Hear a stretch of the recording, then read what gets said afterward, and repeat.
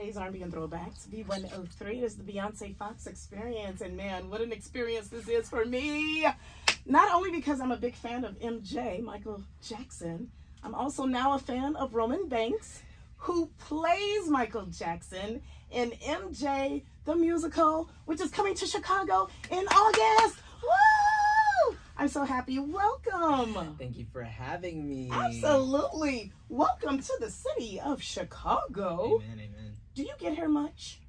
This is my first time. Yesterday was my first day in Chicago. Oh my gosh, are you kidding me right now? I'm not kidding you at all. Really? Really. Do you need a tour guide for anything? I would love a tour guide, Okay. actually. I love being a tourist. We saw the Bean, which, Okay. can I just say, the pictures do not do it justice. I know. Isn't that My amazing? mouth was agape. That is so amazing. It looks like a nice piece of jewelry out of Tiffany, doesn't it? Yeah, and it kind of, we saw it at such a great time where it like blended in with the sky and the night lights were up, and Yes. it was quite a sight. Oh my gosh. Well, if you need anything, you know, you can call me, text me, whatever. I will be more than happy to tell you all about Chicago. I'm here for It is so very nice to have you here. I have to admit, I did see MJ the Musical on Broadway. Phenomenal. Yeah. It may even be my favorite musical that I've ever seen in life.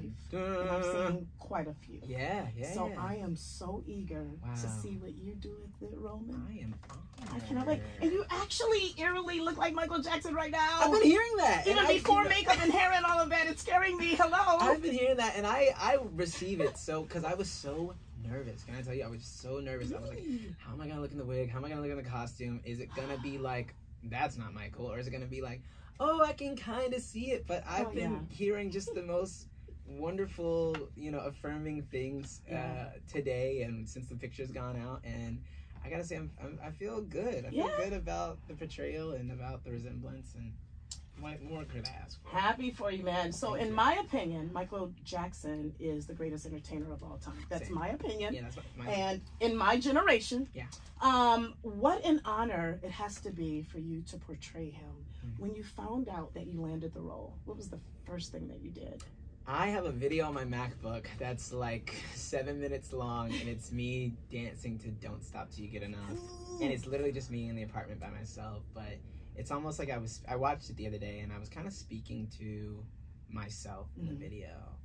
And I'm like in the camera, and I'm like, when you have a dream and you take a chance on yourself and it's scary, but it works out, and then I'm just dancing. Oh my. Yeah, it's so important to celebrate yourself. Absolutely. I have some friends who I have to really encourage to celebrate themselves, because the prize isn't in the accomplishment. The prize is in the work you put into it, and honoring that. Yeah. So sometimes I honor the jobs I don't get because of the work that I did. Okay. We can't put the prize in the medal or the award. It has to be in the experience. And so I value the experience. Thankfully, I also get to do it, but yeah, my mom taught me to celebrate myself from a very young age. I love it. So you were I just took that moment for myself. dancing around. Oh, Did you go screaming around the apartment like, oh my God, I'm gonna play Michael Jackson. Can't scream. Couldn't scream too loud at that point. But now I'm certain. At some moment on the street today, I will scream out, "I get to play Michael Jackson!" Yes. Just gotta shout it to the world. That's what he told us to do. I love it. The world. I love it. Now, how did you prepare for this role? I mean, I know you're an actor. You're no stranger to Broadway. Hello. He's been there. He's done that. But to play this man who's considered the greatest performer on planet Earth, how do you prepare for that? Did you do research? Did you just watch his videos a million times? What? We are a work in progress. Okay. The tape is still up. The curtain is still closed. So we are daily working. I'm currently reading his autobiography, which I didn't even know existed, but it's called Moonwalk. Yeah. And I'm currently reading that. We're doing lots of rehearsing. We're doing ballet rehearsals. We're doing official choreography rehearsals from the show. Those are anywhere from 2 to 4 hours a day. We're doing sing throughs. I'm watching things on my own time. I'm doing voice lessons. We're doing dialect coaching. So it never stops, and it also, because I'm such a big fan of his work, it doesn't always feel like work, when I sit down and I watch a concert and I'm looking for, the magic, the sauce, or when I'm watching a video for the 50th time, it's like, it's such an exploration still that it doesn't feel like, okay, what else do I have to do now? It's like, no, let me see all the little things I can incorporate and show to the audience to give them that magic that he gave us every time he performed. So, you know, I feel like there's a due diligence in place. And like I said, inspiring too. You're not new to Broadway. You were in Dear Evan Hansen. Yes. And then also you're doing some things with Disney. I did High School Musical, the musical, the series. Yeah. So I guess I just can't get enough of musicals. But you have the foundation. So your foot was already on stage. You know what I mean? So you kind of know what you're doing. And then to add the fact that you like Michael and you're a fan, I'm sure that makes it a lot easier, right? It does. It does. And I feel so blessed to come into this show at a place where it is established itself and the people somewhat know what to expect when they come to see this, so that I don't have to work as hard to win people over. And not that I'm using that excuse. I will give it everything I've got every single time I touch the stage. But Miles did an incredible job of breaking that barrier and showing people that this thing has legs and that they're strong and that we just want to party with you. You know, we just want to have a great time in the theater in the morning and at night. And we can't wait to celebrate with everyone. Now, MJ the Musical is centered around Michael Jackson's preparation for his 1992 Dangerous World Tour. Roman, were you even born in 1992? I was born about 6 years after that. Oh, okay. Yeah, I didn't think you knew anything about that Dangerous World Tour. My spirit was floating in the ether. Something was being created and manifested and lived into life. I like to think of it that way, but no, but I gotta tell you, like, you know, my parents bought This Is It when it came out on disc. We had the History Tour on DVD, you know. My uncle was in the Bad music video. So, like, we run deep when it comes to MJ. You know, and so I grew up watching a lot of performances of his, you know. My favorite performance of his is a 1988 Grammy performance when he does The Way You Make Me Feel into Man in the Mirror. He did not win a single Grammy that night for the Bad album. How insane is that? You win 8 for Thriller and none for Bad? How does that happen? I don't know. Maybe they were salty. Maybe they're salty that he swept. I don't know. I don't know, but it's such greatness embodied in that performance. And what are some of the songs that are performed in the musical? There's some really well-known ones, right? We've got our Thriller. We've got our Wanna Be Starting Something. But we've also got some of the more personal ones, like Stranger in Moscow and Can't Help It, and She's Out of My Life. And so we get the peaks and the what is it, the troughs of Michael and his catalog. And I like that, you know, there were songs I had never heard when I saw the show, and I've listened to Michael for years. And so I like that we're getting new sides for some people, you know, and we get to explore the range of his discography, you know, from the time that he was so small up until the Dangerous Tour. Your favorite part of the musical and why? My favorite part. Just one. I know you got like a million, but just one. The Act 2 opening. The Act 2 opening.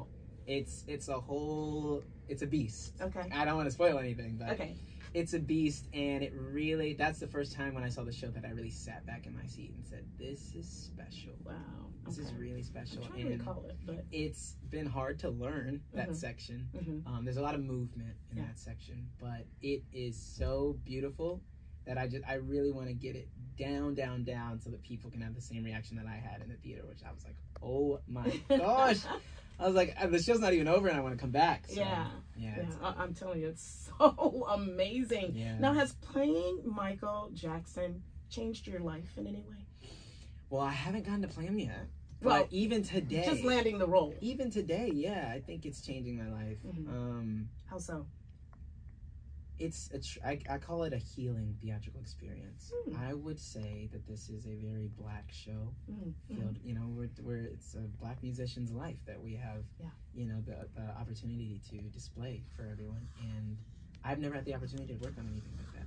So to show up at work and be able to bring all of myself to what I'm working on, my soul, my heart, my influences, that is the best part of all of this. And getting to sit with Black creatives like yourself to celebrate this moment and to, you know, I met a young man today who, he was like, I've been following you for this long, young black man, and that's why I started doing this, because someone else gave me that feeling. So awesome. the blessing that I've been in this for, I think, what, 5-6 years professionally, and that I'm already able to see that impact in real time. That's my life's fulfillment right there. And so everything after that is just joy, pure joy. And finally, what is one takeaway? Why should we go see the MJ musical? And what do we learn about Mike that we may not have known? Let me tell you what I learned when I saw it on Broadway. I learned that he had a sense of humor. He is so soft-spoken, and you gotta really listen to that thing, but he's got a couple things we're in there like cracking up like, really, Mike? Yeah, he had a sense of humor. Yes. He was actually funny. He was funny. And he would slide them in on you. Yeah, no, he was funny. There's a lot of videos. I mean, he would get up in disguises. He would have water balloons. Yes. I mean, the man had an amusement park at his house. You gotta have some sense of humor to explore, life like that. That's a really great takeaway. I like to tell people that you're gonna see a human being, right? Like, people are funny, people are sad, people are happy, people are angry, right? We're gonna see a humanized icon. Yeah. And that's something I feel so grateful to show people, because that's what I saw when I saw the show. I was like, I didn't know that happened. Oh, that gives me a different perspective on this. Yeah. Oh, I didn't realize that was how that unfolded, and we don't dive into everything, but what you take away is certainly a deeper appreciation for the effort that this man gave for his entire life. From 5 to 50. He never stopped trying to be the best, and we just want to capture that energy and that ride and take y'all along with us. Yeah, and I cannot wait to go for the ride. Come along. Let me just tell you this. I don't know if you're aware, but Gary, Indiana is just like 33 miles south and east of here. If you ever want to go to his childhood home, 2300 Jackson Street. We're going. You get there with no traffic in probably like 30 minutes. I can't wait. So I want to do like a cast field trip. I would love to do. Oh, that would be dope. So we all get to experience that. That would be dope. Together. Yeah. That's a really special thing. And for this to be the first city, and his actual home is within reach like that. Yeah. It's so special. It's so special. I feel so embraced by the city already. I'm just so happy for you, and I cannot wait to see you in this role. If I can, I will go see it 1,000 times. Please. It will be at the Nederlander Theater. We have Beyonce 1st. In the crowd tonight, everybody. And everybody be like, oh my God, and then they'll be like, oh, the girl from radio? Beyonce Foxx. Beyonce Foxx. Right. You always get to say Foxx. Don't stop clapping. Don't stop clapping. Maybe. We'll see. But anyway, I love your fashion. You're giving me 2023 Michael Jackson vibes. That's the goal. I promise you, dude. That's literally the goal. You are wearing that. You're giving me a little Alexander McQueen meets Chanel meets Roman Banks meets Michael Jackson, and I'm here for all of it. I love you. I love you back. I love you. Seriously. You get it. You get it. Here for it. That was the vision for today, and I'm happy I was able to execute that. Absolutely, you did. Roman Banks, I'm so proud of you. Thank you. And I'm so happy for you. And I will be there at the Nederlander Theater. Get your ticket, Chicago. August 1st through September the 2nd. And we just want to honor you and just glow all over you because you're amazing. Thank you. So I cannot wait to see you portray the great Michael Jackson. Amen. Thank you. For B103.